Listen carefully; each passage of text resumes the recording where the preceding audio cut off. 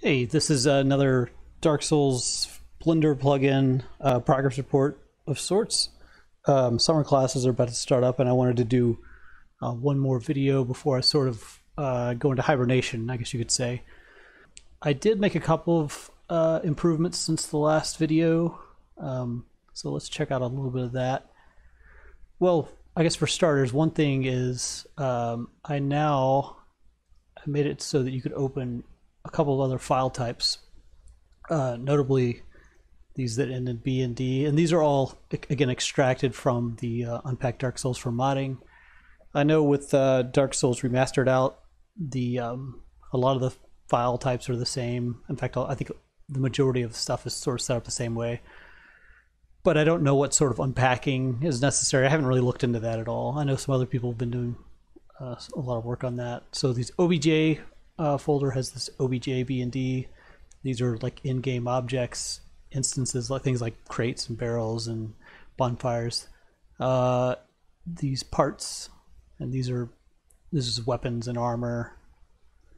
And there's also character B and Ds, which is in-game characters. So let's start by opening one of these now. Some of these, the textures unpack properly, and some of these do not. As you can see, they come with their potential weapons. I guess these are, I guess he can equip, switch between bow and spear here. I'm not sure exactly. Let's see if this has any. So this has a material, but it's not the proper one. So sometimes these load properly, and that's something I've got to work on. The success rate on texture loading is not as good for the B and D files as for the map files. Let's see what this one is. Okay, so places like Undead Burg, I have a higher success rate of texture loading.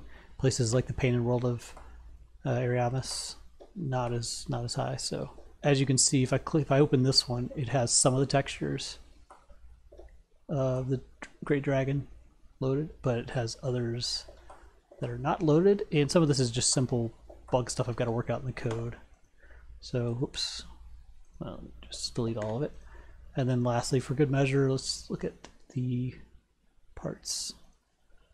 And I'll just grab one of these, a female armor set. So this one looks like it is loading properly.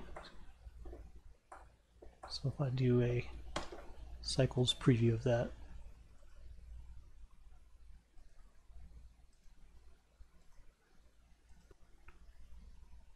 I'll just pick one. There we go. So that loads in pretty well.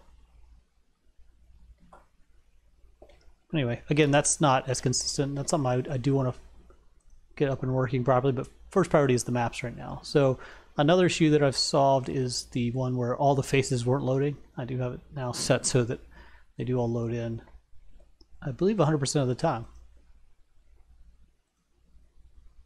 So this is part of, I guess, Firelink Shrine.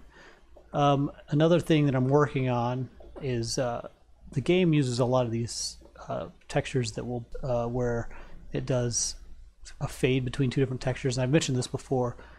I've got something in progress, so I'm going to try to get that to load properly in game, at least majority of the time. I'm going to have to kind of use a couple of little tricks to get that to work in Blender.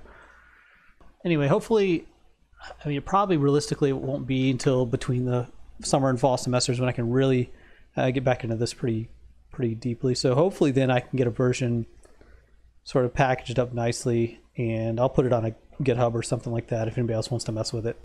But right now my code's in sort of an embarrassing state. It just needs a lot of optimization and stuff, and I'm kind of learning as I go, so there's a lot of improvements to be made. I would like to be in a better state than it is right now and have some of these wish list items taken care of as well. So anyway, that's it for now.